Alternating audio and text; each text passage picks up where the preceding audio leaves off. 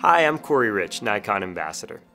In this last episode, we're going to switch over to the computer and walk through the KeyMission 360-170 utility software. This software is free to download and available for Mac or PC and can be found on the Nikon website in the Download Center. Okay, let's get started. The first step is to get all of the files you've shot on your KeyMission 360 onto your computer.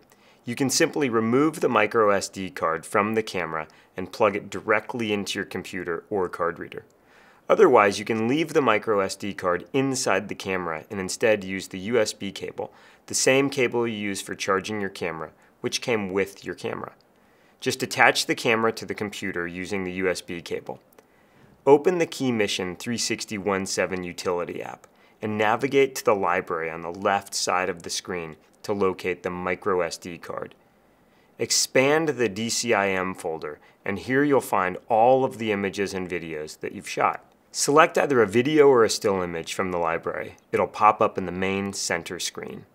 There are two main modes within the program, play and edit, which are located at the top of the screen.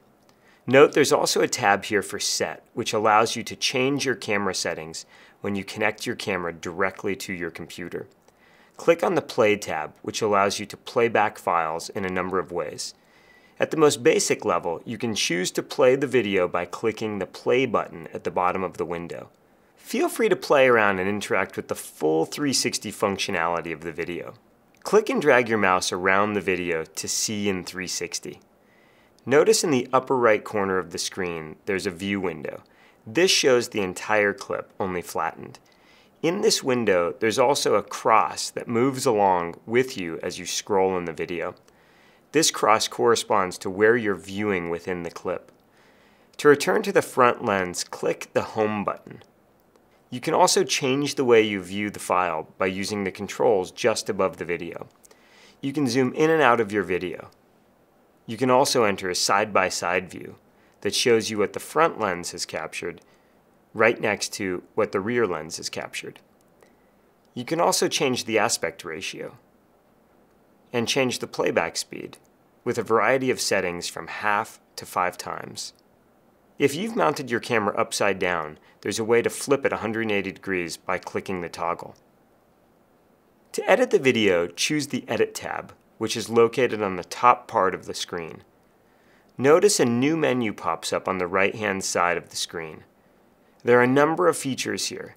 You can trim files by setting beginning and end points to trim and shorten your clips. This button saves individual frames as still images. You can add special effects and background music. You can save the video for YouTube, which we'll do here in a second. You can edit any highlight tags that you've saved. And you can create a movie digest, which is an edited version of your video with only the highlight tags clipped together. Okay, let's save our video for either YouTube or Facebook. Again, these are the only social platforms currently supporting full 360 functionality, and they're the best ways currently to share your video with your friends and family. Make sure you're in the Edit tab and choose Save for YouTube on the Edit menu, which is on the right side of the window. A dialog box will appear asking you to save the video. I'll enter a file name and choose a place to save it. That's it.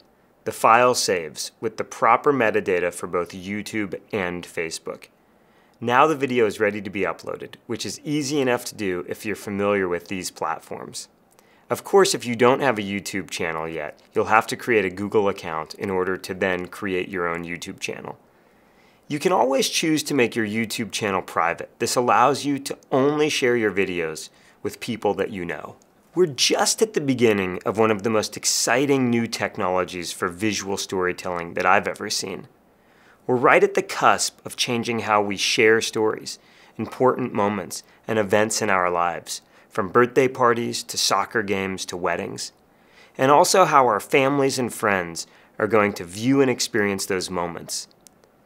They're going to be able to interact in a whole new way. The potential for what it means to shoot in 360 is unlimited. Now it's up to you to go out there and start pushing the limits. Thanks for listening.